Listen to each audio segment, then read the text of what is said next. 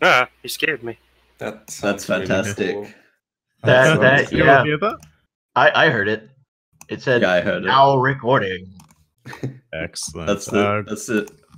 It's already better than Cage's. I know, right? In any case, we are going to begin. Hello and welcome to the third Grand Line Review Reverie. Thank you all once again for taking the time out of your day. I know some of you are up quite late at the moment, and simultaneously, I know that some of you need to stop clicking. What was I about to say? Whatever the case, thank you very much for being here to essentially share the love of One Piece. Just a few quick things about how this is going to work. Things are going to be structured very similarly to the last two. I've divided you all into small groups, and one by one I will be calling upon the people in those groups to pop on their mics and actively participate in the voice chat, where we will be discussing the individual topics you have prepared. A lot of you have TBDs. You have prepared a topic, I hope. In any case, when your panel isn't active, I encourage you all to participate through the Reverie text chat, which we'll be keeping an eye on as well. Also, just like last time, we're going to be implementing a time limit, which will be around 10 minutes. This is a maximum, not a minimum. And this is just to ensure that everyone gets a fair amount of time to participate, so I apologize if I end up having to cut you off. So just to clarify, if it's not our panel, we can still be in the voice chat, we just can't talk. Correct. And you also can't click or type with the mic on. Oops. Push to talk is encouraged. It's highly encouraged and, in fact, probably mandatory. Or just mute yourself, yeah. Nice courtesy mute. So I would welcome the first panel, but 2 out of the 3 people aren't here, so we're going to cobble together a panel. So let's officially welcome Tess. Hello. As well as Blazin and Confused Potato. Would you Hello. all like to step into the voice chat? Hello, everyone. Let's introduce ourselves, starting with Blazin. Tell us a bit about yourself. Hey, I'm Blazin. My name is actually Ken Major, from the U.S., New York, to be precise. This is my second Reverie. I missed the actual second one. I was very upset. So I'm very happy to be here for this one. I literally woke up minutes before I popped on. So as soon as you guys saw me, I was literally just opening my eyes. So yeah, it's kind of a rush job for me this morning, but happy to be here, and I'm glad that we'll be able to discuss some One Piece this morning. Well, morning for me. Yep, good morning. Happy to have you here. Let's move on to Confused Potato. Tell us a bit about yourself, sir. Well, not much to say. I'm 19. I work in IT at the moment. I go by Potato, but my actual name is Gio. And yeah, I'm pretty happy to participate today. We are happy to have you participating. And finally, Tess, please introduce yourself. Hello. My name is Tess. Well, I use that for acting. It's really early for... Well, it's not really that much early. I'm not good at talking. Fair enough. All right. Well, in that case, welcome, Tess. It is also a pleasure to have you here. We are going to start with Blazin. Please present your topic to the Reverie. Awkward silence ensues. No awkward silence. Just looking up.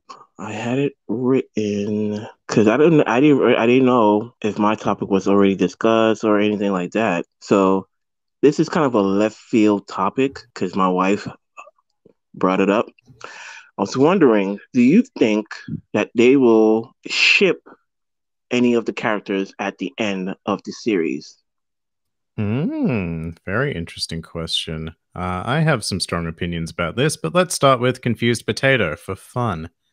Do you think they will ship any characters by the end of the series? Ship as in they get together? Yeah, okay. Yes, ship as in relationship. Well, Boa Hancock and Luffy's a pretty obvious thing to happen. Since in Shonen, these couples aren't really hinted most of the times, but like you kind of see, okay, at the end or when it comes to getting kids or something like that, that they usually end up together one way or another. And then you ask yourself, how did this even happen? But it happens kind of like Son Goku suddenly having a kid. But other than that, I don't know. Like crew-wise, officially they're all just crewmates. So it's like maybe Robin and Zoro. I'm not too sure. In general, even the creator of One Piece, Oda, said he's not too big on romances, especially not at the moment. So I'm really not sure. I can see some couples here and there at the end of the series, like for example Boyanko and Luffy, but it's not exactly. Sometimes they hint here and there, but other than that, I'm not too sure. It's interesting that you say not at the moment, because I think Oda's actually had his most romantic period ever with the whole wedding on Whole Cake Island. Yeah, and with the whole love story of Pudding and Sanji. That was very unusual territory for him. That is very true, yeah. That's I was like, okay, this is never going to happen. Absolutely not. Something's gonna go wrong. What I didn't expect though was what's her name again? Pudding? Yeah, to fall for Sanji. That I absolutely was not expecting that. So I was very positively surprised, and I actually liked them together a lot. It was slightly heartbreaking, I will admit that. I did not expect that at all. Definitely. Tess, do you see anyone being shipped by the end of the series? Sort of. Early on in the series, Oda said that he didn't really plan on the Straw Hats like intertwining like that. But I do think that it is possible, especially now with Whole Cake happening. Well, now that Whole Cake is done, I personally ship Robin and Frankie. But I like to think at the end of the series that Zoro will inevitably get lost into Shigi's eyes, and that it'll happen. That is a brilliant answer. That's the Marine chick, right? Yes. Yes, the Kuino lookalike. Yes, I agree with that one. I do believe that because a lot of people ship Zoro and Robin, which I did. I was on that boat for a little bit, but I see him more with Tashigi. Definitely, personally, I'm going to admit. And yeah, go for it. personally, I go left field. I go for Luffy and Nami. I don't know. I don't know. They have a relationship. I don't know. I think there's a bond there between them. So I think it's going to be Luffy and Nami. And I wouldn't mind actually Sanji going back to Pudding after everything is said and done. There's one thing I noticed a lot is not exactly shipwise, but Robin and Zoro are pretty much Rayleigh and Shaki. Was that her name? Yes. Yeah, they are pretty much the same thing. Like you could basically skip 20 years and put them at the same place where Shaki and Rayleigh are right now. Yeah, give Robin a haircut and Zoro a few scars, and yeah, we've got it happening. It's an interesting thing. I personally, before Hancock was introduced, I could have seen a Luffy Nami, at the very, very end of One Piece being a thing. But I think it will go more the direction of Dragon Ball, where Hancock will just forcibly marry Luffy at some point. Definitely forcibly. Not Droid brings up a very good point. Usopp and Kaya. That's got to happen. Yeah, definitely. Oh yeah, I don't really see Nami and Luffy getting together. They don't really feel that way to me. They're more like a brother sister kind of thing. Yeah, but it kind of feels that way with Luffy and any female. Pretty much, he's hardcore friend zoning. Yeah, very much. Luffy's friend zoned 3 princesses now. True. Wow, yeah, true. That's the actual final island of One Piece. Gumma no friend zone. Luffy's ultimate attack. Definitely. Well, like Nami is always getting Luffy out of trouble, and she's always looking at his for his best means. So it could be looked at either way. But I've always, I tend to think it may go the other way later down the line, of course. Maybe, and I'll admit that Luffy and Nami have quite a strong bond. I think much stronger than most other members of the crew. I don't quite know why that is, but she seems to be the one who gets, trusted with his hat more often than not and things like that. Huh, yeah, that's true. How do you think of that? On one occasion, he's given her the hat and said, "Oh, this one." Yeah, and I think she's the only one who's held it on more than one occasion. Don't quote me on that. I'm probably wrong. I think Usopp has done that. Usopp did it when, for the Davy Back fight. I can't think of another scenario though. I think he held it during Thriller Bark. Like, it wasn't like giving him it because he didn't want it being held because he couldn't have it. I think he gave it to Usopp because he was tired, like he was passing out or something. Quite possibly. I don't remember Thriller Bark in that sort of detail. But going back to the actual question of shipping, as much as I don't think it'll happen until, like the very few last chapters of the series, Zoro Tashigi, probably a thing. Sanji Pudding, I can see that being a thing. Also, I quite like the idea of Frankie and Robin. Bit of a left field choice there. Oh, yeah. Frabin fan. Frabin. Oh, that's not bad. I never thought of Frankie and Robin. That is left field. He burnt blueprints for her. It is, but they're both pretty much the same age, and I don't know. There's just something about it. A Chopper and that reindeer girl. Oh yeah, Chopper and the mink. Yeah. Think about how many ships Robin can help Frankie build with her devil fruit prowess, though. Exactly, they could start their own business that would rival Galila. Huh. I don't think she would. Oh, actually, now that the more I think about it, the more I see it working. But at the same time, I don't know. Of course, we're all forgetting the biggest ship of all, which is Brook and Laboon. Oh, heartwarming. Man, when that will happen, madly tears will be shed. Holy shit. Yeah, they're gonna produce baby skeleton whale. Oh my god. I wasn't gonna say it. All right, but I think that satisfactorily concludes the shipping topic. Thank you very much, Blazin. We are going to go to Tess now. Would you like to present your topic to the Reverie? My topic is on the day and night cycle of One Piece. Initially, it was gonna be on the moons, but then I was like, oh wait, I typed this wrong, and now I have to do day and night cycle. But that still works. You don't have to do that. You can present whatever you'd like. I'm still fine with this because you can do a lot with it because the One Piece world has like 7 or 8 moons, I think. So day and night would be a bit different than our world, which could explain how like the thing between the end of Fishman Island and the start of Whole Cake with being only 3 days, how that could work. Let's see. Just to clarify on that, I was probably very wrong when I said that in that video. I think they were referring to another tea party, and then there was the Sanji wedding, which was a second tea party. Oh. It's confusing, yes, but there is, I think, definitive proof that it was more than 4 days between Fishman Island and Whole Cake Island. Yeah, because they were on Zoe for like a week, I think, is what the reasoning was. Well, I could still talk about the moons and like having and how that would affect tides and how that makes how that would explain how some islands are really weird. I mean, your question was still good because it might have explained why that day on Dressrosa was so long. And that cage took around 30 episodes. Yeah, the birdcage. Yeah. I will say that I'm looking at a picture of it now, and it looks like there are 5 moons around the One Piece world. Seriously? Yep.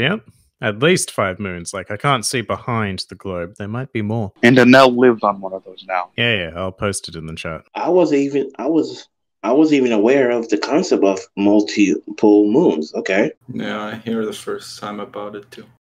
It was during Robin's flashback. Yeah, the Tree of Knowledge have a scale model of the planet. It's in the chat now. Or I should say had, because it's completely burned down now. Oh, that's interesting. I believe I was looking at the manga version. The manga version definitely had more moons than that. I'll pull that up in a second. Yeah, if it could. Oh, actually, no, I found it now as well. The manga version has at least 6, actually. I'll put that in the chat too. And very interestingly, one of the moons appears to have its own little moon, if you look on the right. Oh, yeah, that's why I remembered 7.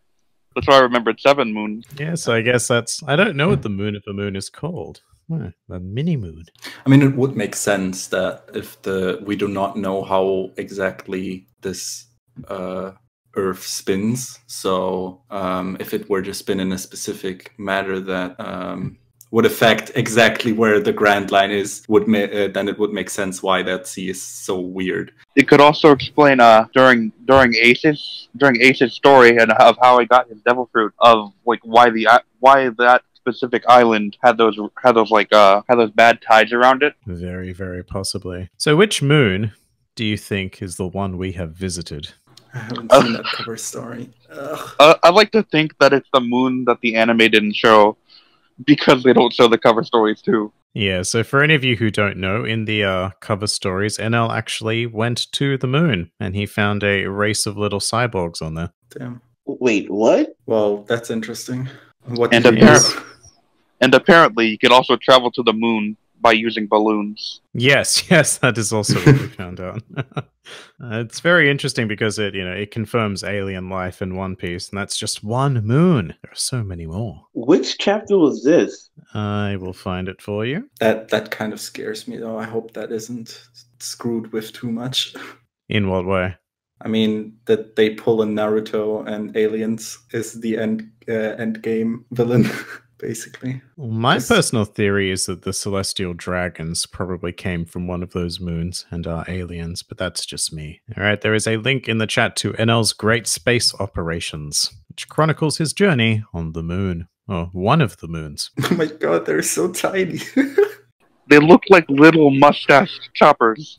Yes, exactly. They all have a mustache. Oh my god, that's great.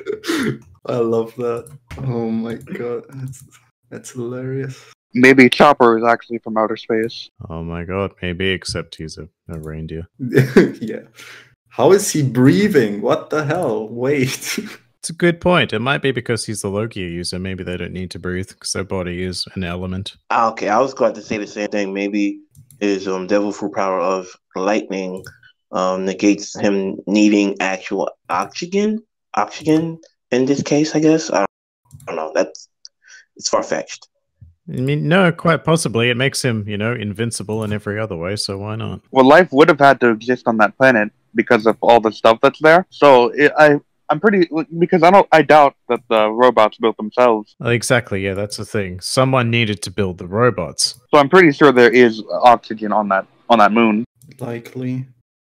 Why is it that, at least I have a feeling from all the cover stories I've seen so far, of every villain, whenever Luffy kicks a villain's ass, they are still a jerk, but a little bit less of a jerk. I don't know what it is. Yeah, they're jerks, but they become much more likable jerks. I suppose. Kind of like with Enies Lobby. I'm drifting off topic here. Yeah, the CP9 incident report cover story, where they all performed for Rob Lucci's medical bills to raise money. Basically, yeah. In any case, very cool. I'm not sure if that was quite a topic covered, but we are out of time. So thank you very much, Tess, for bringing that intriguing moon-related nonsense to us. We are going to move to Confused Potato. Please present your topic, sir. Right. I've chosen memorable side characters. Realizing that topic is a little too big, I just chose my two favorite ones that I'd like to talk about. First one is definitely a very well written character, in my opinion, is Jin from the Baratie arc, who I am so extremely sad that he didn't appear anymore. So yeah, I'd just like to throw that into the room. What do you guys think of him? I think he's freaking amazing, and his fighting style. I would have loved if he stayed. I agree completely. He is, in my mind, one of the biggest wastes of a character in the series. He was so strong. Like, he beat Sanji. He's something to be reckoned with, and he just disappeared into nothing. Well, he beat Sanji after he was already damaged by Pearl. So my assumption was, okay, they're just evenly strong, and Jin won because Sanji already was hit before. Maybe. I mean, yeah, we can call it that. I think he was a much more experienced fighter, though. Gin from the Baratie arc, the subordinate of Don Krieg. With the cool I'll find with the balls for you. And then they reanimated it in episode of East Blue, that fight, and it's just like a whole minute of pure awesomeness. Yeah, we found the same picture, Chloe. And yeah, that was one of my favorite parts of episode of East Blue, actually. It was fantastic. Definitely. Makes me miss him even more. He would fit so well in the New World, in my opinion. He's definitely a character that you can see leveling up by continuing a story. And it upsets me more. They decide to keep Django and that the guy from the Baratie 2, keep them in the Marines, but not this guy. You mean full body? Yeah. Yeah, full body. Speaking of memorable side characters, Django is amazing, and how dare you, sir, slight him. Yeah. I mean, compared to Jin right now, like, why do they keep him, who is also a good character? Don't get me wrong. Because Django has more comic value. He also got that special, right, where he dances and shit. Have you guys seen that? Django's dance carnival. Yeah, absolutely. It's so hilarious. It's also because Buggy has the balls, and we cannot have more than one person with the balls. It's a fair point, I think. I don't know. I think like it's sad. Like it's assumed he's dead because he was poisoned. I only found this out recently though. Like I always thought, okay, he survived. He just like he got better. Poison wasn't as damaging, but apparently he's dead. He might be, yes. I mean, Oda could always pull something out of his ass and say, "Oh, we found an antidote somewhere," but given that he's never made an appearance anywhere ever again, like not even in a cover story, it's not looking good. Someone ought to ask Oda or what's with that guy so he can confirm his death or something. Saddest of times. He'll just give a joke answer though, even if you do ask. He always does. And the next character, my favorite side character of all of One Piece, simply because he deserves much more credit, is Viper. Viper is a beast. he literally almost defeated the villain of the arc by himself. Who does that? Like, I can't think of any other side character who actually was such an influence to the arc and so on and so forth. All right, just to confirm, you're talking about Wiper from Skypiea, is that correct? Indeed, yes. I heard Viper, and I initially thought Cat Viper, and I thought, Nekomamushi, good choice. No, but Viper, also very cool. He is completely badass in every way, and if it wasn't for NL's OP Devil Fruit, he just would have ended the arc right there. Exactly. And like everyone seems to ignore that fact. Like I asked around my friends, oh yeah, he was there. He was usual side character, and I'm just like, dude, he basically almost finished the arc off by himself. Wiper was all about the mission. He wanted to get things done. Yeah, exactly. Yeah, he's like the one guy who got shit done. Yeah, I think the thing about his character is that he's a very stereotypical, serious, cool guy. So it's hard to get really attached to him, as opposed to people like Django, who have this lovable comic nature about them. You're on about defending him now, huh? Yeah, Django is cool. He is very cool. Tess, do you have a particularly memorable side character? I want to say Hiking Bear for the meme. Oh, absolutely. I just love the way he hikes. It's so he does it with passion and vigor. With the grace of a bear. But other than that, I mean, there are so many good side characters. None of which are in filler. I also thought maybe I can find an actually good side character that appeared in a filler, but I gave up. That Marine captain. From which one? Jonathan, the one after Skypiea ended.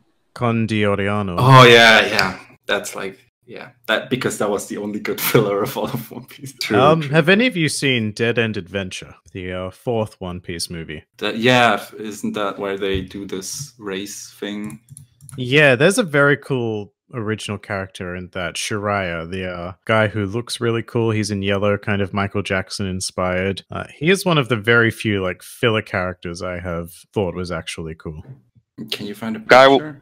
The guy with the shovel? Yes, Shovel Man. Oh, that gives me Shovel Knight flashbacks. That's really cool then if they did that. I don't remember it. I've only seen that movie once, like years ago. I have yet to see any of the movies. I don't know where to find them. They're very difficult to find, as I discovered when I tried to review them all. But yeah, other than that, I can't exactly think of, other side characters that I extremely like. For me, oh my god, how do you pronounce it? Wiper? I'm too European for this. Wiper, yes. Yeah. And Jin are definitely two characters that I'd love to see appearing again. Wiper probably will he? Wiper has appeared again in a cover story, and he's let his hair down. Oh damn! He could have wiped the floor with it now. I honestly, I would not mind him being stronger if he comes back. Oh yeah, I remember that dude. Yeah, that's cool. That's just dude cool fought design. with a shovel. That's How just cool really is that? Yeah, that really reminds me of Shovel Knight. That's amazing. And there was a moment where he like stuck it right into Gus Parde's head. I was just like, oh, cool.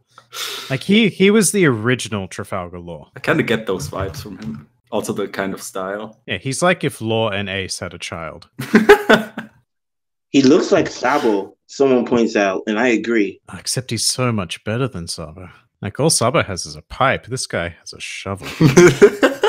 What's with the industrial tools? Pipe, shovel. True. Just kind of a hobby here. It's very unrefined. What happened to the good old sword and gun? Maybe it's supposed to represent the working class rebellion. This has gotten too deep for me. That's What? fine, because it is about time to move on anyway. Are you all ready for One Piece trivia?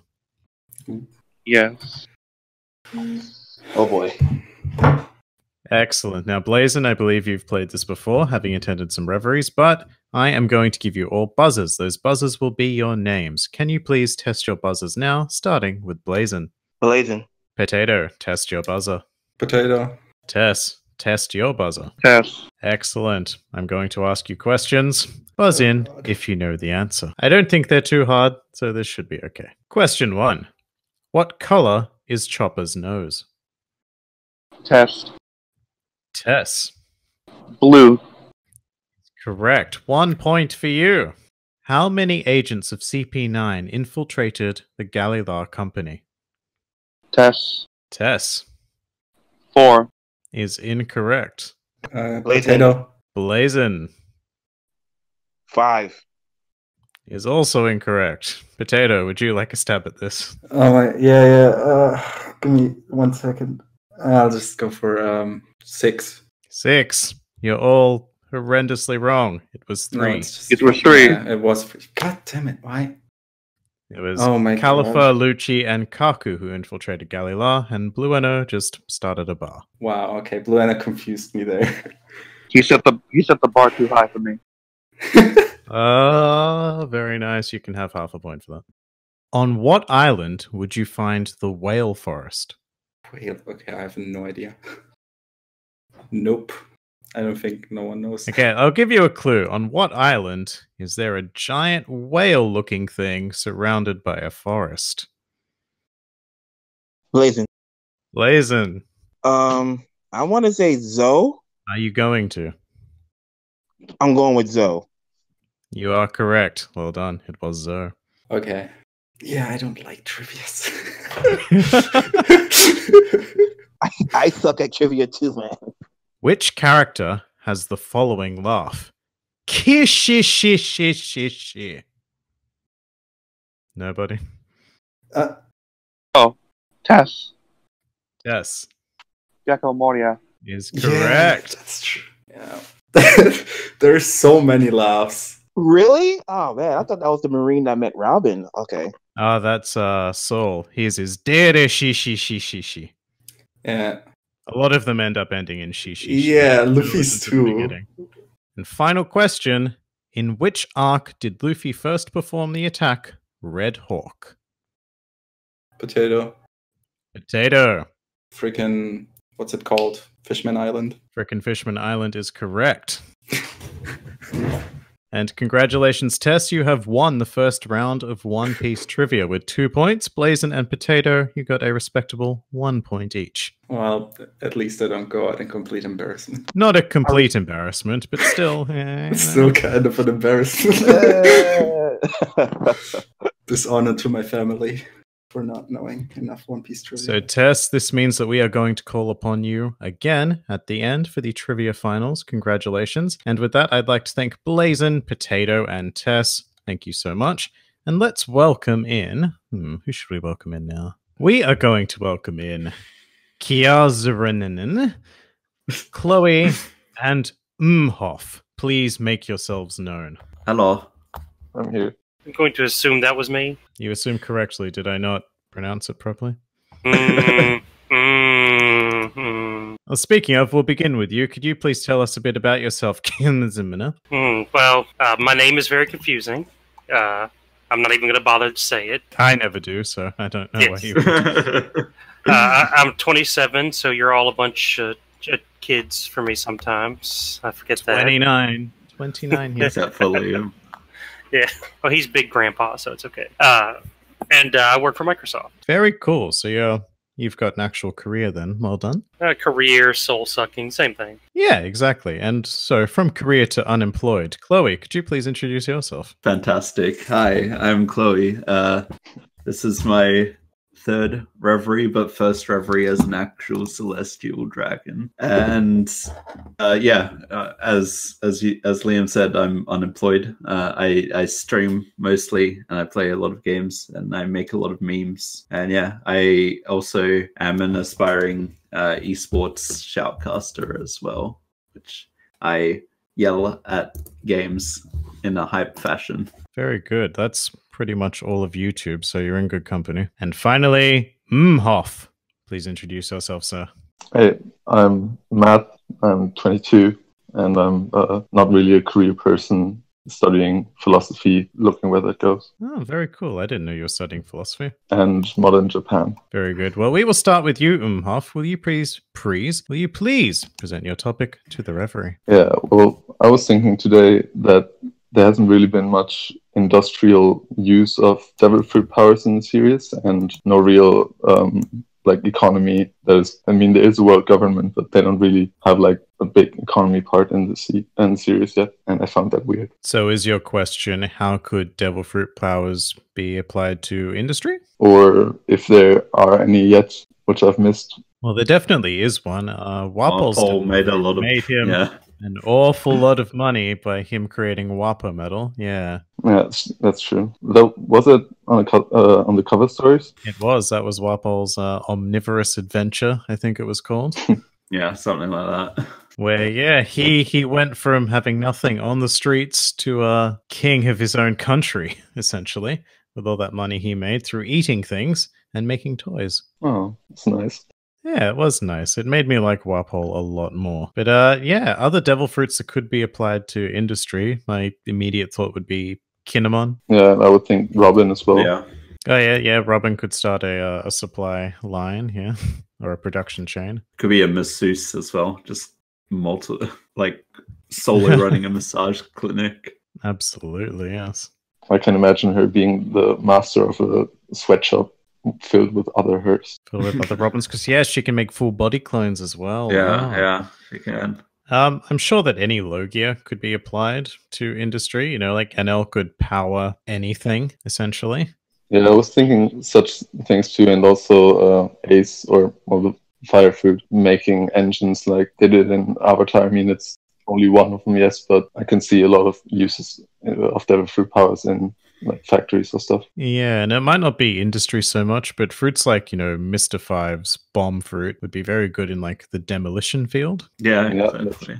You know, save money on explosives, just throw a booger at it. And Law should really not have made it. Then Miss Valentine would come down and just change her weight to like a ton and just come slamming down on the building. Yeah, Tess has just suggested Kizaru for laser eye surgery. Oh yeah. Fantastic. And don't forget, there's Miss Merry Christmas that can, you know, dig tunnels like a champ. Absolutely, yeah. I think we could start up quite a competent company with this group of people. Is this the real purpose of the Mrs. Golden Week's operation cover story? And Baroque Works actually putting in the work. Yeah. That's in their name, yes. And they've wasted it just by starting a cafe instead. They're in the wrong industry. Yeah, they could aim so much higher. I was also thinking Big Mom's head chef. I can never remember his name. I can never pronounce his name, but Strusen. Yeah, Strusen. Most European speakers tell me I'm wrong, though. Streusen. It's Strudel. Struisen. I think you'll find it's pronounced Kiazinen. Kaizen will remember this. The telltale of the Discord server. I've made so many bad choices with Kiazen. But no, like a lot of the Parameci types as well. Like honestly, any kind of superpower would be useful to have in industry. There's so much potential, but it all goes to waste to either pirates or high-ranking marine. All right, let me ask you. Let me switch this. Is there a devil fruit that you think could not be applied to a particular industry? Is there one that's just useless for economic gain? Actually just came up with another one for industry briefly. Yeah, go for it. Kazan can start an ice skating rink. Nice, very nice. Yeah, a pop-up ice skating rink, just anywhere you go. Oh, and as for your second question, probably the Foxy's fruit. I don't know what that could be used for, industry-wise. Police work. Oh, actually, yeah. Yeah, slow down the culprit by 30 seconds to catch them. The only one I can think of is what's his name with the pop fruit that would just make him blow up. Gladius. Yeah, it would be a worse version of Mr. Five's fruit, so I don't really see it being too useful. I don't know. Once again, in demolition, like that thing could do some real damage. Well, Hancock's fruit didn't give her beauty, right? Not Luffy She was just came beautiful. up with a valid point. Chopper's fruit? Well, we don't know what would happen if a human actually ate it, so Not much. maybe it would make you look beautiful. Yeah. Start a hell. Maybe, or maybe it would make you look hideous, like, a lot of humans do. Yeah. I mean, if he can change it to different shapes of humans, I'm sure a human would just be able to turn into different shapes of himself. Actually, there we go. I think Potato has it. Alvida's fruit. Yeah. How do you apply that to industry? How do you How play does being super slippery help? skin? Rescue. If the people get trapped in like the caves and stuff, you could slip into the cave real easily and bring them supplies. How do you get out? You slip back out. You can't slip upward, stupid. No, I'm like saying like there's a cave in and a cave forward, not like climbing back up. All right, so it only applies to one very specific cave-in scenario. Yes. Slip in, slip out. It's great at parties. Oh, Yeah, and also Boa that's Hancock, actually fair. It's actually fair, Tess. What was that about Boa Hancock? her fruit wouldn't really have much use in industry either. Hopefully. I don't know. I think her fruit would gather a lot of very diligent workers. Many diligent perverts, yes. Yes, many diligent perverts. She'll just keep looking up. Don't worry about it. Looks so down on you that she's looking up, yes. Yeah, exactly. It's my favorite quirk in the entire series, by the way. It is quite great. The axolotl fruit. Tell me how the axolotl fruit can be useful in industry. So, you have some axolotls in captivity that are feeling sad, and you need to know why. That's perfect. God, you've done it again, Kiazaman. Eventually, you're just going to call me Kinemon, so I'm just waiting for that. Ooh, Kinemon. That's a good idea. I wish I'd thought of it. I mean, I just got the scary thought of if someone got a panda fruit, and, like, pandas have trouble breeding in captivity. Ugh. I see. Semen donator? Actually, what about Bellamy? Circus show. That's about it. Yeah, but that really applies to everyone. That is true. He'd be a great MMA fighter. I also quite like the idea of Bartholomew Kuma's travel service. Yeah, Definitely. Where would you like to go? Boop. would be cheaper than flying it as well. And How do you planes. get back? You don't. It's one way. Yeah. Oh, you could set up the best scam in the world with that. Just send them to, like, a prison island. Well, that now exists in One Piece because World Seeker. Yeah, I was just thinking that too. Jail Island. Oh, doesn't that sound like a fun open world game, guys? Fantastic. That's getting a little close to my topic though, so let's save that for later. No. That's a very convenient transition because we Oh, just run out of fantastic. time for that topic. So, Chloe, would you like to present your ramblings to the Reverie? All right. So my topic is basically now that, yeah, as we've seen in Liam's video, it isn't going to be a hugely successful game, World Seeker. So my question is, if you were to create a One Piece game, how would you go about it? Like, what sort of genre would it be? Part of the canon universe or an original story within an original world? That sort of thing. Like, what genre, what type of game, all that sort of things. Just basically the main aspects of the game, essentially. An excellent question. We will start with Kiamanen. So, simple enough. You make it an original story. You throw it in the Kingdom Hearts universe and confuse So, One Piece crossover with Disney? Oh, yeah. Yeah. It's already Okay. crossed over with, like, Toriko and Dragon Ball Z, so let it be a big broken worlds, have to go to all the worlds and fix them with One Piece characters. I'm fine with this. So just Luffy having a harem of princesses after him, more princesses after him. And that's already canon. We're good to go. Understandable. That's interesting. I don't know. Yeah, I have to agree with Tactical and Droid here because I think both Assassin's Creed Black Flag but One Piece would be like really good. Just cut out the bad stuff about Black Flag and just have it like that. I that. was going to say Black Flag is a better One Piece game than any One Piece game. Yeah, exactly. And then, yeah, because that'd be amazing. And you'd be able to have crew singing Bink's Sake in a game because of the sea shanties and Black Flag. They would just be singing One Piece openings. Yeah, exactly. One Piece openings, Bink's Sake, all that sort of stuff. We'll even throw in we'll contact the devs, put the music Yonko War songs in there as well. We'll be good to go. We'll have once a crab, always a crab. You'll do that, and they'll just make it Rainbow Star and never anything else. Yeah. As for Droid's point, a fighter would be good, basically, if Arc Systems work on it. And we've seen some competent fighters in terms of One Piece games, but a really comprehensive one would be fantastic. Yeah, exactly. Yeah, I still think the current best One Piece game is probably Pirate Warriors 3, but that's just my personal opinion. Yeah, that's the general consensus, or Burning Blood. All right, what do you reckon about this? A One Piece first-person shooter where you play as a random Marine and go on Call of Duty-style missions around the Grand Line. Oh my god, that would actually be fun. Game of the year. GrandLineReview, you've done it again. Yeah, exactly. I mean, it would feel impossible because you would just see these rubbermen and superpowered freaks all around you, and your guy would just start freaking out. All right. How I'll pose this as well. I think Liam will like this. A One Piece Danganronpa crossover. Absolutely, like a killing game with characters from One Piece. It's fantastic. Who would be Monokuma? Kuma would be Monokuma. It's Bartholomew Kuma. Yeah. Yeah, probably one of those robots from NL's Adventure, really. They're very Monokuma-like, actually. Yeah. So we've probably just killed the chat, because no one else tends to like Danganronpa except for the two of us. Exactly. But I would be 100% down with that. Anything Danganronpa is guaranteed successful, except for Ultra Despair Girls. Oh, yeah. But, so what you're saying is Danganronpa and Burning Blood. Gotcha. Yep. Deliver it to my desk by Monday, please. If you can say my name right, I'll consider it. That's a difficult challenge. Yeah. I think that crossover's coming. But yeah, I feel like all these are like excellent ideas that I feel like if just done right, a One Piece game can be good. Like that's what it comes down to in the end. I mean, what was the one on the DS? Big Red World, I think is what it was. Unlimited World Red? Yes, Unlimited World Red. That was a cool game with an interesting concept. Yeah, I actually quite enjoyed that game. I was surprised by that.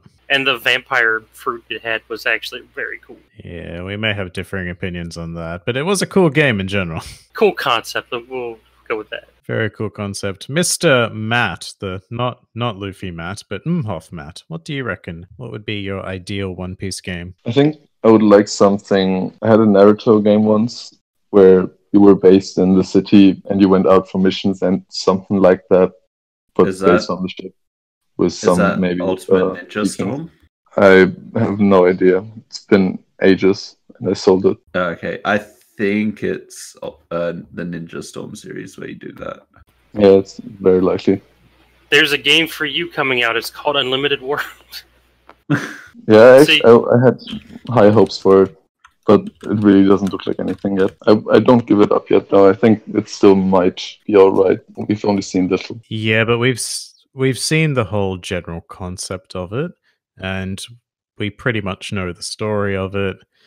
And I mean, the fight with Akainu was definitely very boring. Let's not talk about that. Yeah, but something open world like that is, I think, would be my ideal One Piece game. I agree. If I could just explore the entirety of the One Piece world with like my own custom character, encounter things like devil fruits, and gradually like level up Haki and stuff like that, that would be amazing. That gives me an idea of a One Piece MMO. Yeah, like World of Warcraft, but for One Piece. Yeah, exactly. Better than WoW. I would play that. Yeah. Or even like almost a Fire Emblem-esque, which is more freedom. Skyrim in the One Piece universe, yeah.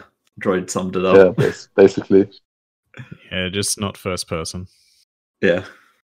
Wind Waker. Man. Yeah, Wind Waker. Oh, yeah, for sure. Essentially Wind Waker, MMO, RPG, yeah, all that sort of stuff. and we're good to go. And Todd Howard's directing it, and it's just Skyrim again. Matt Mercer is the voice of Luffy. Yes, and please have the entire world plus all the lines that weren't covered in the Grand Line story. Yeah, see, we're not very demanding at all. No, No, not at all. We just demand perfection.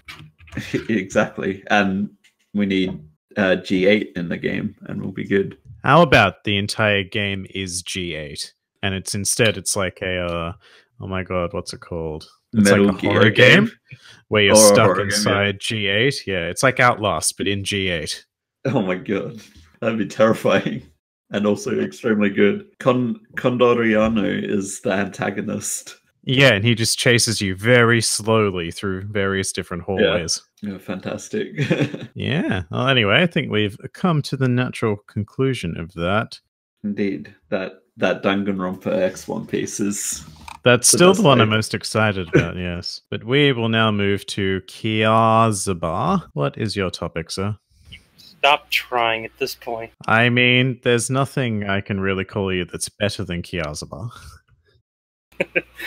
So my topic, I didn't write it down, but I told you about it earlier, is now that you've gone through all of what's here for One Piece again recently, are there some of your top 5 lists you would like to go back and change around? Yes, there probably are. I told you I'd prepare for this. I didn't do that. So I'm just going to quickly bring up my playlist of top 5 videos, because there are definitely some that I would be a bit, ooh, I was wrong there. I mean, first and foremost, the top 5 best in works arcs I would change, and I did, by ranking them all one by one. The Devil Fruits. Definitely, I would change those as well. There are some in the top 5 worst devil fruits that I definitely don't think should be there upon closer inspection. I did a video, top 5 heartbreaking moments. Some of those could probably be replaced, because there's been a lot of them in One Piece, but I regret not putting Binksake in the top 5 best birds. That's not going to change. Character quirks. What do you mean? You're meant to make one where it's just South Bird 5 times. It's North Bird, then East Bird, then West Bird, then South Bird, then Big South Bird on Skype here. Big news, South Bird. Yeah. That's it. That's all it is. He's a big boy. Big South Bird eating. One thing I regret is my top 5 final villains video. That came out, I think, a month before the whole Eam thing happened. And so I just keep getting non-stop comments about Eam on that particular video. And yeah, for the most part, I don't think I'd change a hell of a lot about many others. That's fair. I was just wondering, since, you know, it's a whole lot different, like, oh yeah, I remember this, and then I just watched all of it, where I didn't know if there was some things that you had, like, double-checked on. What was happening in One Piece when you started the channel? When I started the channel, in its initial incarnation, the chapter was Germa Kingdom, which was very early on in Whole Cake Island, and it was, I think, a chapter that took place mostly in the Seducing Woods. It was when Brûlé was introduced. And then, eventually, I took a big break because my initial way of doing things wasn't working. And when I started it up again proper, I think the first chapter was Go Caesar, which was them escaping from Whole Cake Chateau. Okay, so that much has already happened since you started the channel, that you were going to change this many lists. I mean, especially the arc lists. It's only been 2. Surprisingly, yes. It's all as a result of doing the arc review series and going back and reading and sometimes watching things over again and realizing, oh, I was wrong about that. Yeah, and you will do this many more times. I mean, yeah, I expect that things will change in the future as well.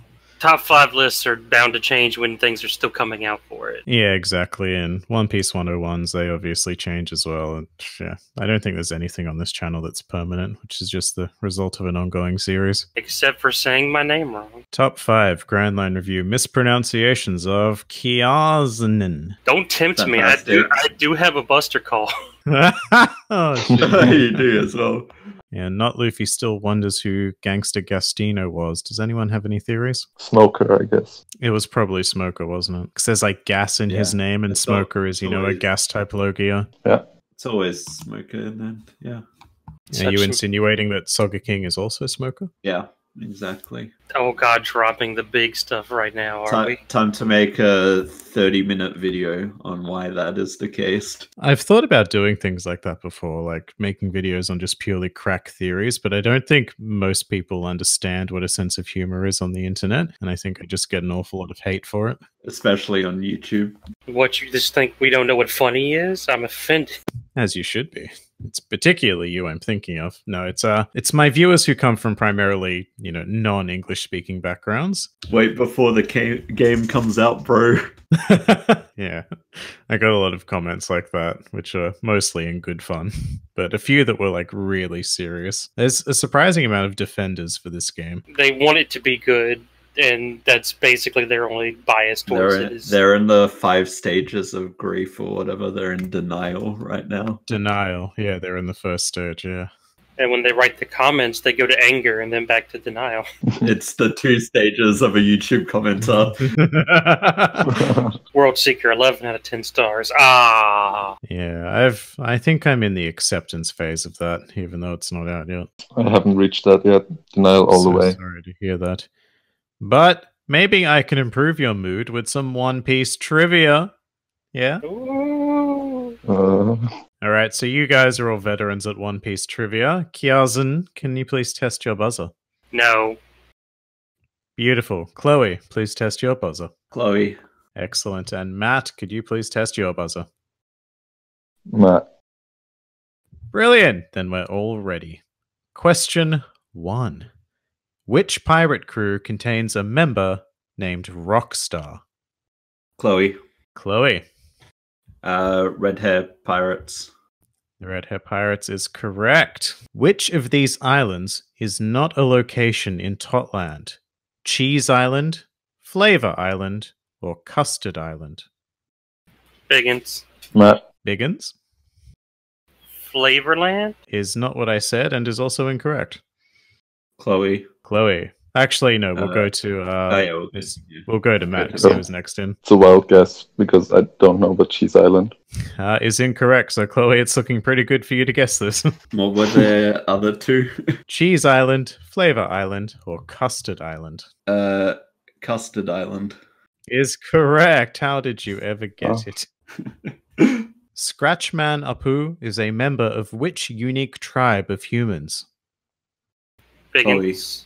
Biggins, I believe you were first. I believe it is the Long Arm tribe. And you would believe correctly. 1 point to you.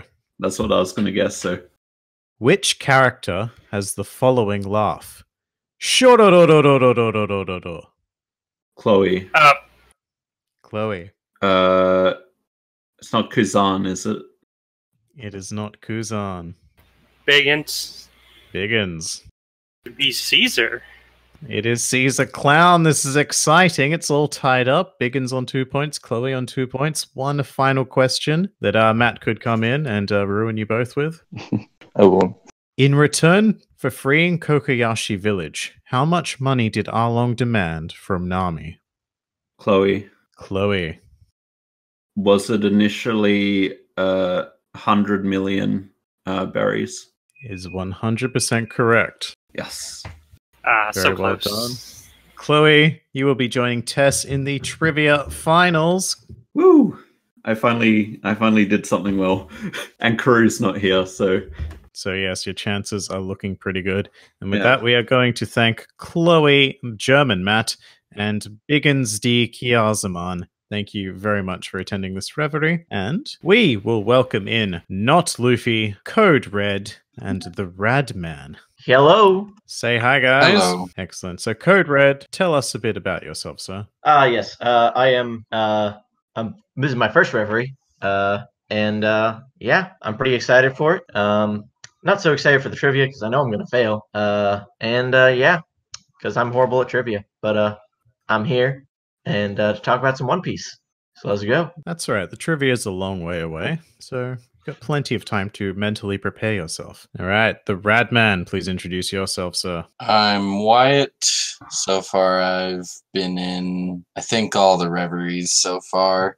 I think you have as well. Yeah, and I'm from Utah. And I think that's all the interesting things I can think of. Utah, lots of Mormons. Very true. And not Luffy. You've got your microphone muted. Introduce yourself. Oh, I am not Luffy, and I am going to be king of the pirates. That's about If it. you're not Wait a Luffy, you minute. can't. If you're not Luffy, you can't be king of the pirates. Oh yeah, I'm Lucy. Sorry. Very good. Contestant Lucy, welcome to the Reverie. Thank you. This is my first reverie. And actually, Tactical Groot, would you like to join this chat? Because I think you would be the odd one out. Please step into the voice chat. I think he actually said something about how he's being forced to play a game of Twister. I really appreciate you coming. What's that? I really appreciate you coming. Okay, maybe step out of the voice chat. Hey, give me 1 second. That game of Twister sounds intense. It does. Okay, I'm back. I played my game. Fantastic. Did you win? Yes. Good. Oh, very well done. I kind of forced out the person to fall. So, yay. Ah, good. Sabotage. Brilliant. You'd make a great pirate. Tell us a bit about yourself, Tactical Groot. I'm Canadian. I'm 18. I'm in university. And yeah, my last name actually has Groot in it, so that's why I called Groot. At the risk of getting you doxxed, what is your last name? That sounds cool. Grootizen. Oh, wow. Very cool. And very fortunate that it really can't be spelled unless you give them the actual spelling. Yes, definitely. In any case, welcome to the Reverie, Tactical Groot. Would you like to present your topic to these wonderful people? My topic, which I thought of like last minute because I couldn't think of anything, was out of all the current characters, who is the most likely to join the One Piece Pirates? I mean, the Straw Hat Pirates. The One Piece Pirates. It's quite a crew there. So yeah, out of everyone we've seen so far, who would be most likely to join the Straw Hats? And let's be fun and not say Vivi or Jinbei. I don't think Jinbei's ever going to join. It Technically, seems that way, doesn't it? isn't Jinbei already a crew member? Like, he hasn't been with the crew, but like he has come out and said, "Yes, I will join you. Just give me a minute." Is basically he did, and Luffy has called himself Jinbei's captain. But, you know, they haven't had that moment, you know, when every Straw Hat joins and they all do a cheers on the ship. He hasn't done that, so he's not official yet. He hasn't been inducted. Alas, that is not the question. Who, Code Red, of the current characters that have been introduced in the series, would you think has the best chance of joining the Straw Hats? Now, since the question is the best chance of joining, I am going to go with a character that I'm going to be bringing that I don't think is actually going to want to join, but he would have the most likelihood of joining if he were to want to. And that would be Kobe. Obviously, he won't ever want to join since he's a Marine, but I think he has the best chance of joining, if that makes sense. Yeah, all right. Well, I wasn't expecting that. Explain yourself. So the reason I'm saying that is because, well, that was the first friend Luffy ever made when he left his homeland. I mean, and those two kind of have a pretty solid connection because of that. Also, there's the whole fact that in the Paramount War, Kobe was present during the war, and he had that pretty epic moment there, I think, with where he kind of tried to stop all the bloodshed from happening. So yeah, just the fact that Luffy and Kobe have that kind of connection with each other, and the fact that I think he would get along well with the crew. Yeah, that would be what I would say. Again, not necessarily a character I think who would actually join, but one that I think would be the most likely. I can see that happening, especially with Mr. Pure Justice. Yeah, definitely. Like, maybe he does betray the Marines when they show how completely corrupt they are. Something along those lines. I still feel like there's a more obvious answer, and I'm going to throw it to not Luffy, aka Lucy, to, you know, give us that answer. I don't know. The obvious answer I was going to say would be Carrot or Law, but for some reason I've always wanted Cammy to join the crew because I think it'd be cool if they had a mermaid that could talk to fishes. that just like swam along the side of the ship. Interesting. I was convinced that you were going to say Bon Clay, which is why I passed it over to you like that. I wish it was Bon Clay. I wished it was. Bon Clay is a good one, but for a while I wanted it to be Pedro, but you know, things happened. Things did happen indeed. It's an interesting discussion, Carrot. She is being hinted fairly heavily, I would say, as potentially a new Straw Hat, which I have mixed feelings about. But if the question is who is most likely to join, I would probably land on her as well. Yeah, I would like to see Law join, but there's no reason for him to join, really. They have a doctor and everything else, so aside from him being cool, I don't see why he would actually join. Have you read the latest chapter by any chance? Nah, I'm 3 behind so far, or right now. All right, it's not really a spoiler, but there's this beautiful panel of Law being absolutely disgusted at Luffy just by the fact that he's a benevolent pirate. That's awesome. I love the whole Law and Luffy dynamic. Yes, Law is the cat to Luffy's dog. If anything, Law might join the Grand Fleet. Yeah, definitely. I should hope so. I don't know, maybe Law will betray Luffy in the future. Yeah, I will admit the reason I didn't say Carrot was because I've just assumed that she was basically a shoo-in. Strong assumption there. It is a strong assumption, but like, and especially considering the fact that like something people haven't realized yet, I don't think have realized and like mentioned upon, is that Luffy himself has specifically stated in like the first few chapters or something of the whole series that he only wants 10 crew members. Yeah, people have mentioned that over and over and over again. The question is it 10 crew members including him or not including him? Yeah, that's the big question. And I've always assumed that it's including him because he is technically a member of his crew. Yeah, I'm not so sure about that. I'm going to throw that big question to the Radman. Answer all of life's questions for us, please. I don't know if I can do that, but as far as who I think would join the crew, I don't know. I'm going to go out on a limb, and I think it would be interesting to see Bellamy join, just because he would go all the way from being a villain in whatever arc that was to, you know, kind of, but not really an ally in Dressrosa, and then a crew member by, you know, sometime after Wano. I really like that answer as well. If Bellamy went from, you know, that ultimate villain being one shot in the face to, you know, full-fledged beloved crew member, that would be kind of the perfect evolution of a character. Yeah, that would be. That's kind of why I picked him over, like, you know, Carrot or anyone else, because it's like he's already, you know, midway through this villain to ally transformation arc. And we saw him making a flag, so what if that's the way he joins, is presenting them this, you know, unrippable Straw Hat flag? Yeah, maybe. I definitely think he's making a Jolly Roger for the Grand Fleet, but it seems as if he has retired from piracy, unfortunately. Are we allowed to talk about manga spoilers for Whole Cake Island? Please don't. Just to let you know where I am right now, because I only read the English translated mangas in their volumes. And the most recent chapter ended on Luffy looking at Katakuri in the mirror world, about to face off with him. Okay, because I was just I think even the anime is beyond that.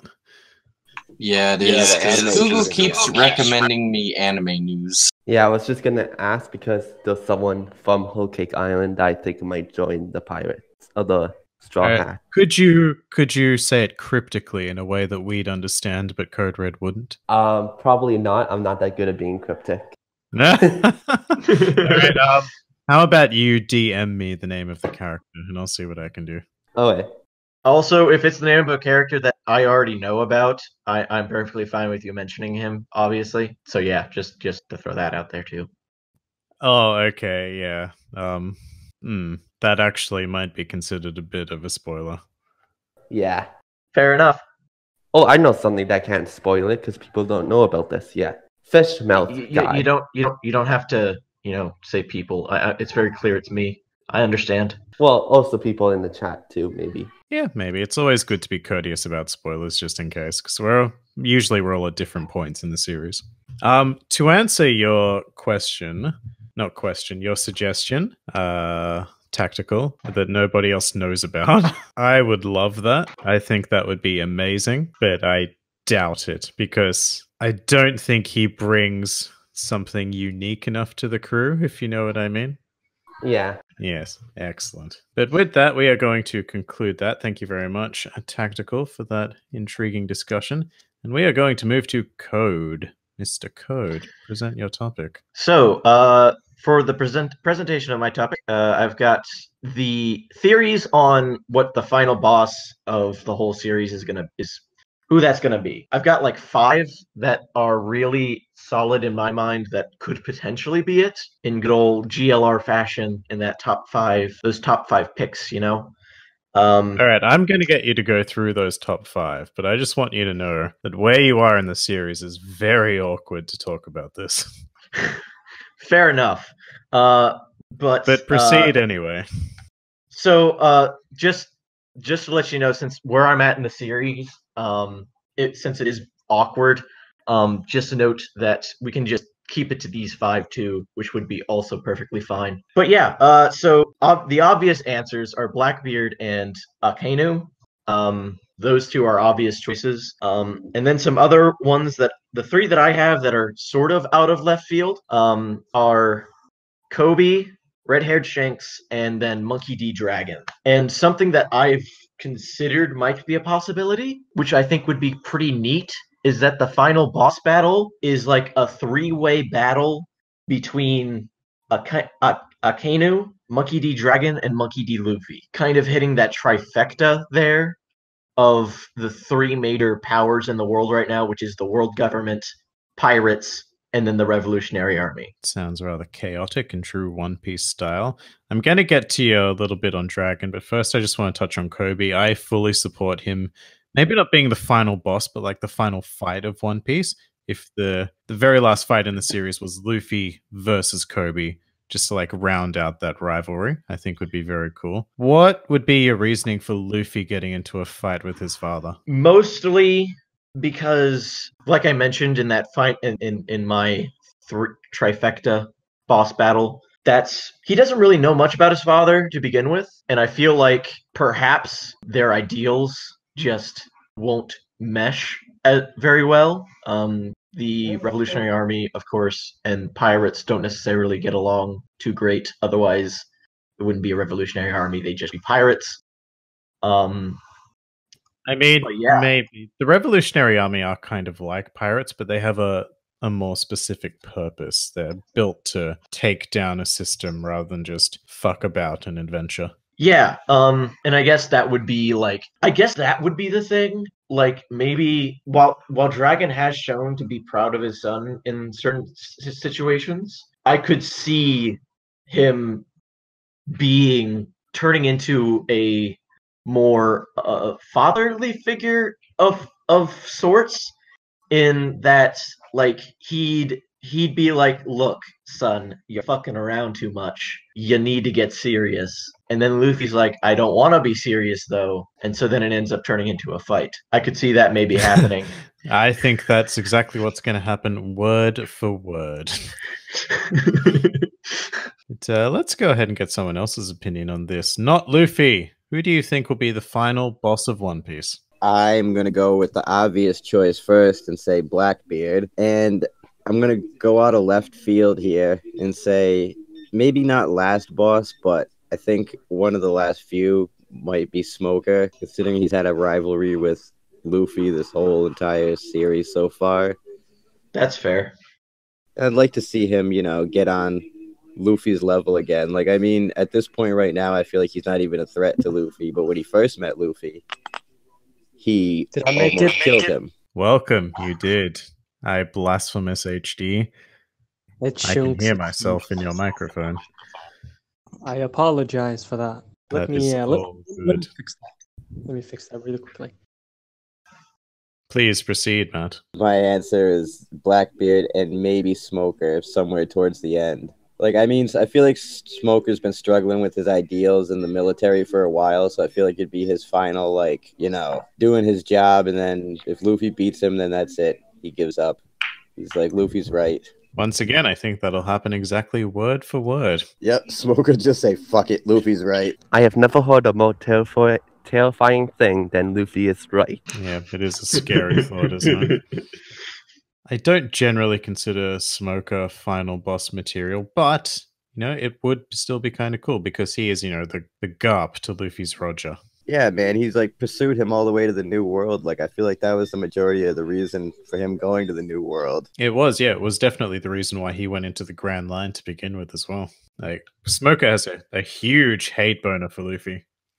Yeah, and like I said, the first time they met, he almost killed Luffy if it wasn't for Dragon. And at this point in time, I feel like Luffy has gone past Smoker, so I'd like to see Smoker catch up again, or like maybe Punk Hazard was a wake-up call for him again. Yeah, after he got beaten 4 times. Whew. Oh yeah, he did. I have always thought that Smoker has kind of been underused in the series, like just personally. Like every time he's shown up, he's like either shown up very briefly or he's shown up and gotten his ass kicked, and it's never really been by Luffy. And like I just felt like he's been underused. That's very true. And he showed up to Alabasta, got his ass kicked, and then left before the final conflict started. Yeah. But the Rad Man, please enlighten me on who the final boss of One Piece is. So I think the final boss of One Piece, just to make it, I don't know, I think it would be interesting to see, a Luffy versus Blackbeard fight. But I also think it would be hilarious just to see, like, Luffy get strong enough to one-shot a Kainu. Maybe through the stomach, would you say? Yes, that would be very appropriate. Highly. But yeah, so actual final boss, I think it would probably either be Blackbeard, or if Shanks survives to that point, like maybe Shanks is like, before I let you do this, you have to beat me. Yeah, maybe. Which is kind of what I was thinking when I had him as an option. It kind of makes sense. Although the one that makes more sense, I would think, Blackbeard obviously makes the most sense. Although Akainu also makes sense. It's like a toss-up between those two. So I could also see it being like a 3-way battle at the end between Blackbeard, Akainu, and Luffy. So like, yeah. I'm really hanging on to this 3-way battle at the end, though, because like I just think that would be super awesome. And you might be right about that, but you may not be correct about who's in that battle. Let me just say, there is a very obvious choice that we're all not saying, because it is a huge spoiler to you, but yeah, you let me know when you find out. You'll know what we're talking about. Yeah, I basically think it's going to be Spoiler Guy, but I don't want to spoil it, so that's why I'm not saying it. Spoiler Guy. Okay. Will be his name for the rest of the Reverie. Spoiler Guy is a great way of referring to him. Is this the same Spoiler Guy that was brought up in the one most likely to join the crew? No. Definitely not. Definitely not. I wish. That would be the biggest twist ever if he did. Can you just imagine Luffy encountering him for the first time? Spoiler Guy, join my crew. I would laugh so hard at that. Well, just think of this. He has that item. He could be just a giant fanboy. That's true. There was that one guy who I was like for sure thinking would be like a fighter, and then he ended up joining the Grand Fleet and was like this huge One Piece fanboy, and I was like, what? This is out of left field. Trust me, you've got a lot of left fieldness to come. But with that, I think we need to move on because we've gone a bit over time here. So we are going to go to the Rad Man. Present your topic, sir. Okay, so I actually got 3 ready just in case we were going to have spoiler issues.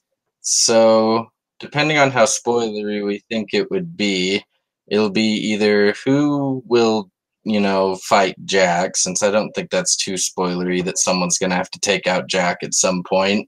How will Kaido be defeated, and will Zoro actually get a challenge in Wano? So we can really pick whichever one we think will be the least spoilery. All very Wano focused. Wano isn't, there's not a lot to spoil about it at the moment, except for the very latest chapter. So I'd say go for it. I find the Kaido question most interesting personally. But all right, then answer it. Yeah, so Kaido, his whole shtick is that he's like indestructible, right? And so the real question is, the real question is, how do you defeat the indestructible man? And the answer to that question is you suffocate him. You literally put him in a room without oxygen, and therefore he can't breathe, which means he dies because he can't breathe. Or you have a certain gas man take the oxygen out of from by his mouth and nose. Precisely. Do you really think he hasn't already tried that, though? I mean, how would he try that? His hobby is suicide. He tries everything. Yes, but like, how would you go about trying that, though? That's the thing. And if he since his whole stick is trying to commit suicide, he would try every way that was possible for him. And he's obviously going to end up dying because that's like this been the whole build up for this whole thing with the Luffy Law like alliance. So like, I mean, that or he finds a new lease on life. yeah. So like they've got to be able to find a way to try and kill him in a way that hasn't been done before. Or just trap him underwater forever. I mean, that would be the easiest way to kill him, but I don't think he I don't think he has a devil fruit. Would be my thing. Really? Yeah. I really don't think he has a devil fruit. He's just this huge ass dude with incredible powers all on his own. Which kind of surprised me as to why you didn't put Kaido's abilities into your most recent top 5 video. It's because I don't want it to become not current, because I think that'll be explained eventually soon. You know, during this arc, that will more than likely be explained. And I don't want people bitching That's at fair. me. I tend to think that Kaido, I think the one way is if Law can use his room ability to like cut him in half or something, and they can just keep his pieces from getting back together. Like separating him to the far ends of the earth. Yeah, but that seems too simple. That seems too simple an answer. And suffocation doesn't? Well, suffocation is like that would take I feel like that would take effort, but maybe you've got a point. And so would keeping him from killing you before Law could make a room. The interesting thing I want to just flag is that you seem to think that Kaido is some sort of human, don't you? By the way you're speaking. I was directed at you, Code Red. Oh, I mean, no. I think he could definitely be, either like a giant or some other form of being. I mean, oh, that's what I mean. You think he's a humanoid being? To an extent. From the pictures that we've seen of him, he seems to be somewhat humanoid. Yeah. One of the really interesting things I find about Kaido is that no one ever really refers to him as a person. Kaido is the strongest creature in the world. So it makes me think that he was some sort of creature that ate a devil fruit, a la Chopper, like the Ogre no Mi or something, and became what he is. Yeah, that is one of the other things that I was thinking was a possibility, because Chopper does have that ability to turn into this giant just beast thing with his fruit, right? So I feel like that at some point he might have eaten a fruit a la Kin Chopper's fruit that just he ended up getting into that beast form and was unable to get out of that beast form. He overdosed on smile fruits. Yeah. Well, there's the thing. Why hasn't Kaido tried eating 2 devil fruits? Or maybe he has. That's true. Like, we haven't seen someone other than Blackbeard who's taken the powers of multiple fruits. Maybe Kaido is what happens when you eat multiple fruits? Eternal pain. Yeah, because they actually haven't said exactly what happens when you eat 2 fruits, right?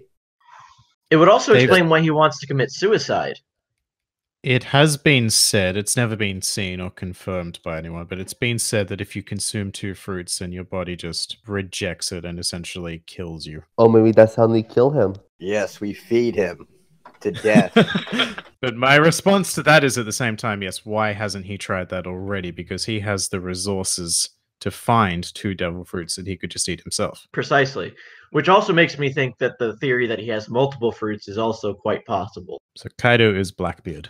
Wait a second. What if he has eaten a devil fruit that just makes him immortal? Maybe. Or maybe he had the immortality operation performed on him. Or maybe here's one of my favorite crack theories. Kaido is a poneglyph that was fed a devil fruit by Dr. Vegapunk. Yeah, I've heard that one. Interesting. I put no stock in that theory whatsoever. I just enjoy it greatly. I actually put a lot of stock in the immortality thing. Like somebody used Law's fruit years before he did to make Kaido, live forever, and now it's come back to bite him in the ass. The immortality thing, it could be that, he was young and full of life and wanting to live, so much so that he just wanted to be immortal. And so they had that operation done to him. He then became immortal, and it's been centuries later, and he's realized the errors in his ways. But something about that operation just makes it so that he can't die. Shunks, was that aside from here? What? What happened? Oh, Nothing. shit. Proceed, Oh, no, proceed. I'm just enjoying on some good old almond. Marvelous. All right, so that was an awkward end to things. Matt, have we done your topic yet? I can't remember. No, not yet. Oh, then this is perfect. Could you please present your topic, sir? All right. Well, being a big fan of old Dragon Ball, I like to watch power escalation in anime. And I was wondering how you guys felt about how it was handled in One Piece. Because the way I see it, I think it was handled pretty well. I mean, we were introduced to like some of the top tier people really early, like Shanks and Mihawk. And then we got back out into the new world and realized that, it's just, I like the whole way that the power escalation worked in One Piece, and I was wondering how everybody else felt about it. The power escalation is definitely something that appeals to me and makes me want to read and watch, read One Piece. A lot of the other power escalations oftentimes just exceedingly so power up their characters to a point that it's not really even understandable anymore. It's just, oh, well, he's facing off against this bad guy, he's gonna win, end of story. The One Piece power scaling, on the other hand, is relatable to an extent, and it also allows for Luffy to lose battles, which I think is also important in order to keep your audience. I agree. And I like the fact that they introduced Mihawk early off in the series, because he's pretty much set the bar for swordsmen. Like, we still have not seen another swordsman competent enough to beat him. And we have Zoro, who, if it wasn't for Mihawk, I would say hands down Zoro is the strongest swordsman in the One Piece universe. So the thing that really sells the power scaling to me is that I feel like in any other series, that moment with Mihawk would have very soon after led to having to overcome Mihawk. Because I go back to the whole Bleach situation where Byakuya was introduced, he beat Ichigo in, a single hit, and then in the very next arc, Ichigo overcame him. Yes. So, yeah, in most series, you introduce a villain like, say, Frieza, and then you have to defeat them in that arc rather than just letting them lurk in the background for a bit, which is what really fucks over Dragon Ball in the long run. But One Piece is fairly well planned. I will say there are a couple of problems. Like, in retrospect, I'm not sure that Luffy should have been able to defeat Crocodile as early on as he did, but that's just something Oda couldn't anticipate because he didn't know how long the series was going to run. Yeah. Another one I was always confused about was how strong Ace actually was compared to some of the other characters, because really we only saw him fight Blackbeard kind of, and he lost. And then at Marineford he did all right until he got punched through the stomach. So I wonder how strong he is compared to the admirals and stuff like that. When he was first introduced, he was a powerhouse, you know what I mean? He pretty much set another standard. Yeah, he did have that one confrontation with Aokiji that made it seem like he was on fairly even footing with an admiral, and he might have done okay against Akainu if Akainu's fruit wasn't, the direct superior to Ace's, and if he was actually fighting him rather than protecting Luffy. Yeah, which makes me wonder, to be honest, how strong Blackbeard really is. Considering every time we've seen him fight, he seems to, take a beating even though he wins. But he also managed to give Shanks that scar, so... Yeah, there's a lot more to Blackbeard than meets the eye. I don't think he ever really shows his full strength. Not to us, definitely. He definitely brings out that, character trait of being lazy and not showing your full strength until it's absolutely necessary in order to survive. Yeah, he's kind of like Luffy. Luffy doesn't really do that. He never automatically goes gear 4th in a fight. He'll always take a beating first and then get into things. Oh, you mean like Goku? Yeah, like Goku, who never goes Super Saiyan. He always tries to tackle it in his base form, and then he powers up once, gets smashed again, powers up again, gets smashed, etc., until Ultra Instinct. Yeah, he's got 5 now, right? 5 or 6. It's like Super Saiyan Oh, 1, 2, 3, God, Blue, Instinct. Yeah, it's 6. Blue Kaioken. Oh yeah, when they tried to make that a thing. Really. All right, who haven't we heard from? Radman and Groot. Do you guys have any particular feelings on power scaling in One Piece, good or bad? I actually haven't seen like Dragon Ball or a lot of the others that have, you know, similar types of power scaling, but I tend to really like the power scaling in One Piece just because I feel like a lot of the techniques that Luffy develops aren't as, hey, you got a random power up out of nowhere, like a lot of other manga and anime have. Really? Like when he just pulled Gear Second out of nowhere? I tend to not think about Gear Second. Or when his fist catches on fire now, after he trained for 2 years. Yeah, that's a thing. What I like about One Piece is that they don't show training. Like, you skip all of that and you see the results. They don't really show how things are innovated, which is kind of annoying from a logical perspective, but at the same time, I love not having to see characters struggle to get stronger. They just do it. If that were to be the case, it would make One Piece like a way longer series than it already is. If we see like the training included. All I heard was training included. He said that if that were to be the case, then One Piece would be an even longer series than it already was, because if he needed to show the training every time Luffy innovated something, or any of the Straw Hats, actually. Ah, well, thank you, Took the Sean. words right out of my mouth. I actually want to see, or wish that they went back on the Gecko Moria and Kaido thing a little bit. 'Cause I want to see how strong Moria was back then, or if Kaido has just gotten a lot stronger since then. Yeah, that's an interesting one. It implies that at one point Kaido was weaker to be considered a rival to Moria. Yeah, and considering the fact that Mingo could have just killed Moria at Marineford, like, and Mingo's afraid of Kaido, it's, you know. Yeah, it's kind of the same thing as the Shanks Buggy scenario, though. They both probably started out as rookie pirates at pretty much the same level. And now Shanks is Shanks, and, well, Buggy is Buggy. Yeah, that's the one thing that's kind of weird about One Piece is that they were equals, but now it's... Buggy is so much stronger now. I don't know, I think something happened along the way, because honestly, Buggy has just never really cared about the One Piece. So maybe after they got to Raftel or whatever, his whole outlook on things changed, and Shanks didn't, or Shanks' outlook went into a different direction. If indeed Buggy went to Raftel, which I'd like to think he did. I'd like to think he did too, but just because he never seems interested in the One Piece, you know what I mean? Which I feel like hints at the fact that he knows what it is and it's just not for him. Yeah, like it's not treasure, so it's not for him. Of course, my theory on what the One Piece is just like nothing. Oh, very satisfactory. Well, that's my theory. My theory is that it's nothing. It's like an empty treasure chest or something like that. It's something that the Pirate King set out in order to encourage people and set forth the age of pirates in order for somebody to want to grow strong enough to be his successor. The One Piece was the adventure in your heart all along. Exactly. Yuck. Oda stated that it's actually going to be something. This was very early on in the series. Like, it is an actual quote-unquote treasure. So there is definitely something out there. Maybe it's something that's only relevant to D's, which is why Shanks. Did you just say Shunk? Don't say my name? I did say Shunk because I'm so used to saying it or typing it. But yeah, maybe it's something D related, which is why Buggy and Shanks seem to not even want to pursue it. Anyway, this is a big topic, so I'm going to stop that here. Shunk, since you are here, do you have a topic to present to the Reverie? Well, actually, I was wondering, like, what do you guys think the next arc will be like after Wano? That's all.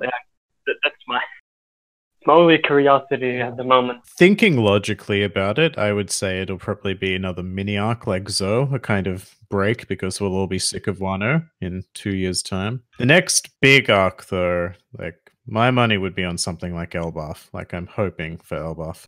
I personally think the next arc is going to be the Reverie finale. Ah, Reverie 2. I hope that the mini arc will like involve Inside again, because I am pretty like, you know, I think like everyone here is like full of questions like, who is this guy? What is his deal? Like, how powerful is he? You know, that kind of stuff. Like more, I am more excited about the information that is, you know, about the drop in the coming years. Oh, that is a thing that we often get between arcs, a huge, massive information dump. So I'm always very excited for that. Going back to the Reverie thing, I'm not sure if we'll see the rest of it.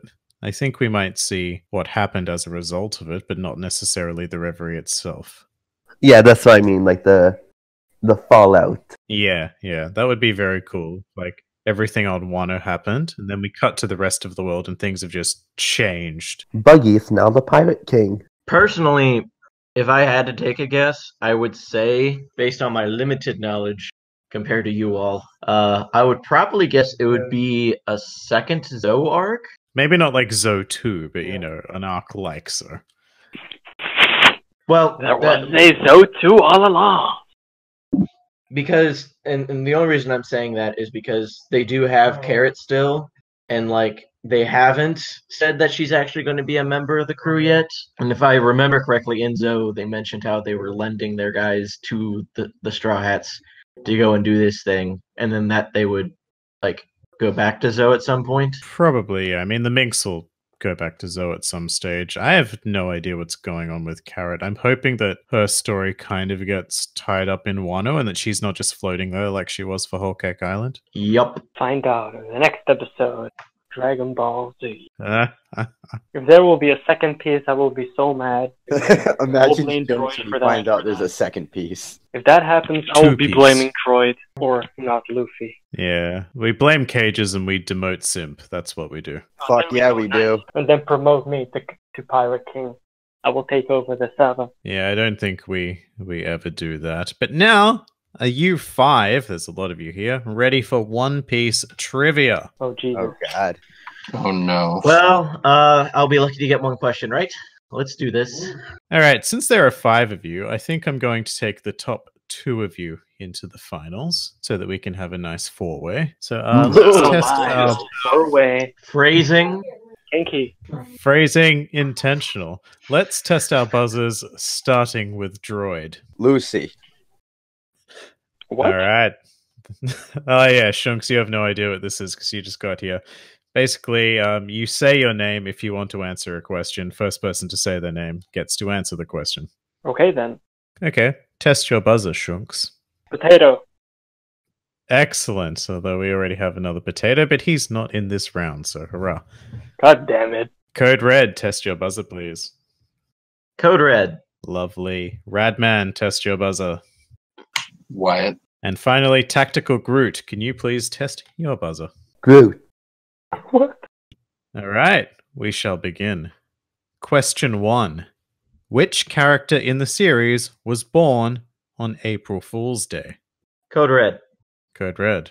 Fuck, I know. Since I'm gonna get all these questions wrong, I might as well take a stab at them.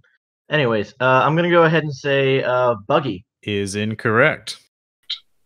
Lucy. Ha ha ha. Droid. Alright, I'm just going to guess too, and I'm going to say Usopp. Usopp is 100% correct. The liar is born on April Fool's Day. That makes sense. You lucky. Next question. Which prominent figure was responsible for guarding the Thousand Sunny during the 2-year time skip? Wyatt. I believe I heard Wyatt first. What? Kuma. Or Pacifista Zero, whatever they called him at that point. Either is acceptable. Kuma is correct. The one question I could have gotten right. And you didn't. Well, I mean, I would have, but I just didn't get in time. It's alright. Plenty more questions to come. What technique did Nami use to defeat Miss Doublefinger? Fuck. Groot. Groot. The lightning tempo.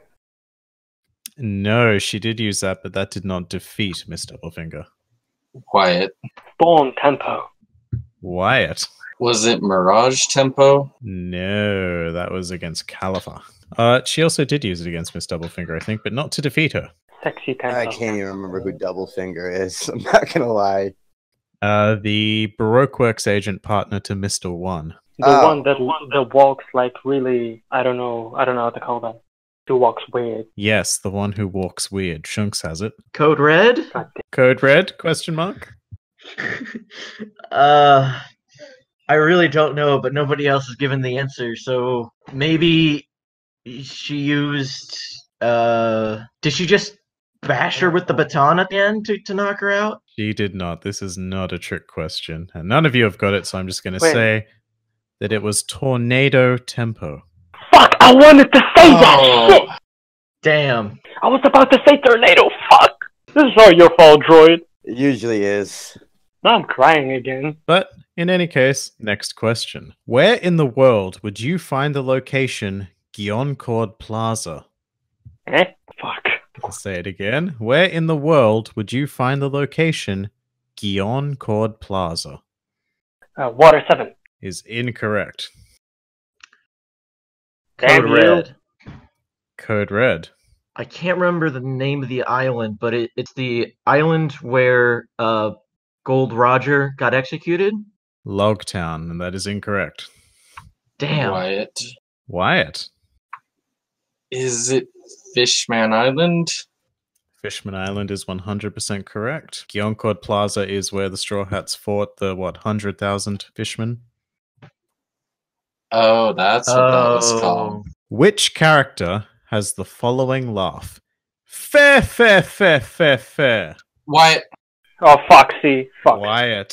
Foxy, that stupid piece of crap. Is correct. Foxy, that stupid piece of crap, is correct. Bonus points. And with that, we are concluding this round of trivia. The Radman, you are advancing to the finals, as is Droid, because you got a question right. Oh, wow, this is my first time in the finals, but this is also my first time at the Reverie. Wow, why am I not surprised? I didn't get any questions right. Same. I mean, you knew some, you just weren't quite quick enough. I was pretty freaking quick, okay? It's just... Oh, yeah. then why are you on 0 points? Why are you on 0? Ooh. Because I'm dumb and stupid, that's why. Fair enough. And with that, I would like to thank Code Red, Shunks, and Tactical Groot. Droid and the Radman, you can stay in the chat for the finals, and I would like to invite Tess, and who was the other winner? Chloe, that's right, back into the chat for the trivia finals. Welcome, everyone. Hello again. Hello. Hi. All right. For the sake of posterity, we are going to test everyone's buzzers again, starting with Droid. Lucy. Beautiful. Chloe. Chloe. Marvelous. Tess. Tess. And Wyatt. Wyatt. Question 1. When Vivi was a member of Baroque Works, what was her code name? Chloe. Lucy. Chloe. Miss Wednesday. Is correct. 1 point. What is the name of the original captain of the Rumbar Pirates? Chloe. Chloe. Yorkie. Yes, I'll accept that. Calico Yorkie. Who was Captain Morgan ultimately defeated by? Chloe. Lucy. Chloe. It was Luffy, right? Is incorrect. Wyatt. Yeah, okay, it was all the Wyatt. Zoro. Yeah. Zora is correct, Wyatt. I was about to say it. Second of doubt. Well done, Wyatt. Yay. Prior to the time skip, how many arms was Nico Robin able to sprout at any given time? Chloe. Yes, Chloe. Gonna take a wild guess and say 16. Is very incorrect. Tess. Okay. Tess. I think it was like 100. It is exactly 100. Oh, wow. Nice. Okay. Which character has the following laugh? Foss, foss, foss, foss, foss, foss. Tess. Oh my god. Tess. Hogback. Is correct again. Well done, Tess. Just a quick update on scores. We have Chloe on 2, Tess on 2, Wyatt on 1, and Droid on 0. But there are more questions to come. Until recently, Which island served as the base of operations for the Revolutionary Army? Tess. Chloe. Tess, you were first. Oh no. Baltigo. Damn it. Baltigo is correct. I need to be faster. Which character said the following? A man's dream will never die. Chloe. Chloe. Blackbeard is correct. How much was the reward listed on Luffy's third bounty? Chloe. Chloe. 300 million. Is correct again. Droid, you realize you're playing, right?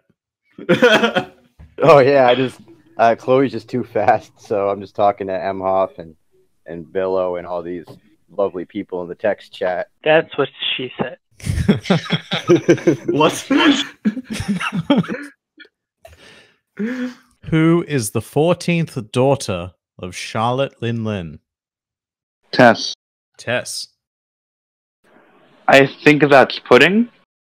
Is incorrect. Chloe. Chloe. Is it Brulee? Is also incorrect. Would anyone else like a stab? Is it the one from Moria's Island? Thriller Bark? You didn't buzz in, so I don't know who you are, but it's not. Ah, Lucy, so I'm wrong. Yes. Alright, who have we got left? One of you hasn't had a guess at this. I haven't had a guess, but I'm trying to think who it would be. Chloe. No. Wyatt has priority. Anyway, yeah. Is it that one that... It's not that one that shoots Luffy with the dart in the certain fight that's kind of spoilery at this point? It is not, no. Alright, it's open to all of you again. Alright, Droid. I mean, Droid. Lucy, whatevs. Smoothie. Is correct. Yeah, that was my... well done, Droid. Captain Nozumi is a marine best known for associating with which pirate? Chloe. Chloe. Arlong. Is correct. What is the name of Marco's devil fruit?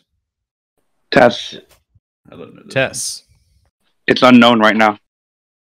That is 100% correct. You saw through my trick question. It is currently unnamed. Nice. There are currently 2 questions remaining. Chloe is on 5 points. Tess is on 4 points. Wyatt is on 1 point, as is Droid. Which character has the following laugh? Not another Wee, one. wee, wee, wee, wee, wee, wee. What the fuck? Not another laugh one. The fuck was that? Wee, wee, wee, wee, wee, wee, wee. Tess. Wheaton. Yes, Tess. Wheaton. That sounds like Foxy, I think. It's not Foxy. No. He is Chloe. You're quite good at that. Chloe. You're quite good at that. Gonna take a wild guess and say Caesar. No, Caesar is... No. It wasn't Moria's, was it? No. Moria's is... This one is... Wee, wee, wee, wee, wee. It sounds like an evil person, but like a... I'll give you that. It is an evil person. Oh my god, Billo has it completely. What a legend. A big noise. Oh, that was too strong a hint. I don't think they got this. We really don't, Billo. Yeah, I have no idea. These laugh questions are I got it now, but I have to wait for the rest to get it. Well, to go again. You know what? You don't. Who is it? Okay, Tess. It's Yes. It's Brulee. It is Charlotte Brulee. Yeah, I'm not that far, so... I'm not either. I just got the reflection part. Oh, I don't remember that at all. yeah, neither. These laugh I questions forget are... her as a character entirely. I'm like at that part in the anime. I've heard it. It's like yesterday. All right, this is very exciting. We have 1 question left, and Chloe and Tess are both on 5 points. Droid and Wyatt are also here. Droid especially. Your final question. Sanji once claimed that Nami was a certain percentage of the reason why he joined the Straw Hat Pirates. What was Chloe. the percentage? Chloe. 80.